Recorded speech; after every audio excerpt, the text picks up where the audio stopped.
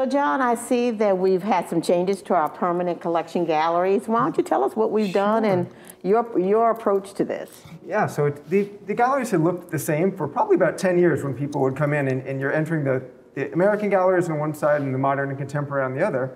And typically when people would come in, they would see a colonial portrait of little white children sitting over a Chippendale desk. And that was the way it was for a long time. And we've been really looking towards integrating different parts of our collection a little more, doing more thematic installations. And so this whole gallery is devoted to portraiture now. And we brought the Copley over from one side and the Kehinde Wiley over from the contemporary side and brought them together to really help visitors start thinking right away about historic continuities, but also differences in how portraiture was approached. So tell us a little bit about the two of these pieces, how they contrast, how they're similar, and kind of about how portraits were used during this time period, which kind of led way to other. Sure, so we've got the Kehinde Wiley, which was done in 2006 on the left, and then 200 years earlier, we have John Singleton Copley's portrait on the right there of Mrs. Richard Crowninshield Derby. Now the Copley, during Copley's time, portraits were often used as a way for people to kind of make their entree into society or document their importance. So she commissioned this portrait of him shortly after she'd gone to England and wanted to kind of get into society when she was there.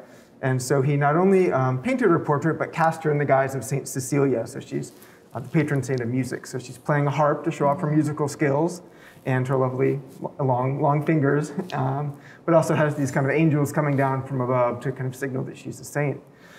So, you know, portraits at that point in time were done by people with the means to do it, and, you know, it was most often a white artist painting a white patron.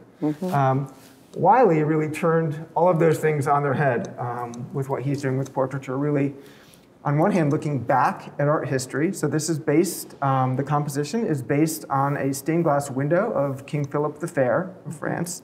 But Wiley is privileging kind of the everyday person from the streets. So he would meet people in his neighborhood, African-American men most often, and then kind of put them into these historical guises, painting them life-size, giving them a prominence that they might not have typically had, and also weaving them into these kind of wonderful settings as well.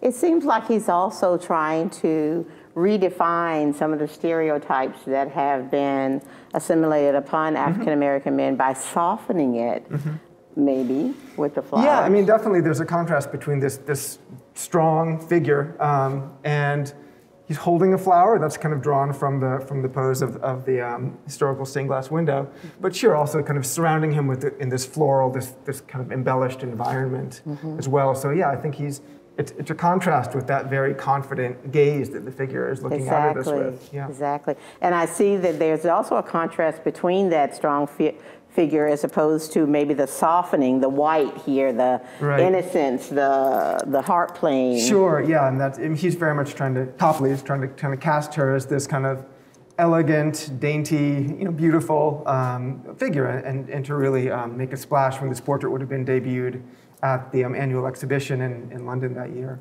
Okay. Thank you, John. Sure, absolutely.